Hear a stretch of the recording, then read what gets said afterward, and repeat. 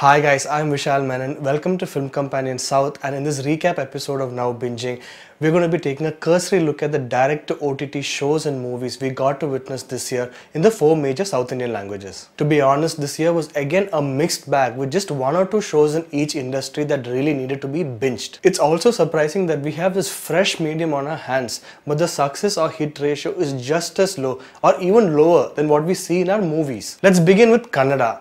While I didn't get a chance to watch too many shows in the language, I felt the Kannada movie Binna was a great addition to the web space. It was layered, it dealt with complex themes, and it really experimented within the format, so you can see why such an idea belongs in the OTT platform. But there's not been many other shows that have really caught my attention this year. I think a couple of years ago, we got this show called Loose Connection, which had its own mood and tone. At that time, I felt Kannada, especially with stories set in a city like Bangalore, would lead to a lot more stuff, but it really hasn't. That's quite the same in Telugu as well, because we got 2 big shows backed by reputed makers and actors, and both of them worked out quite well for me.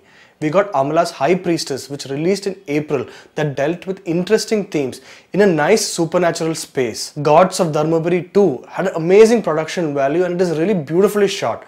It is also ambitious in its effort to try and tell a sprawling story about greed like we witnessed in the 2 Gangs of Wasseypur films. Malayalam too hasn't been particularly prosperous given what the industry keeps doing in the feature film format. It's also interesting to note that Malayalam hasn't had a major show come out in any major OTT platform just yet. And you haven't yet heard of many major directors really declaring their intention to move to this space. So what you really have in Malayalam are shows that are being rolled out on YouTube alone. Of this, Karikku continues to dominate, becoming one of the most viewed and sought after YouTube channels in Malayalam. Even though the Therapara format has now ended, the massive popularity of standalone shows like the hilarious Arrangement Kalyanam and Gym Boys are indications of how these guys are the only ones who figured out this space. Even their shows, Rock Paper Scissors, using some of their characters crossing over, was great fun and a refreshing addition to the channel. The only other Malayalam show that made some kind of an impact was Archana Kavi's Sweet Meenaviyal, which dealt with life in the city with a warm brother-sister relationship at its center. Coming to Tamil, this is perhaps the only industry which has seen the entry of some high-profile directors making shows and series. But again, these changes are happening all too slowly.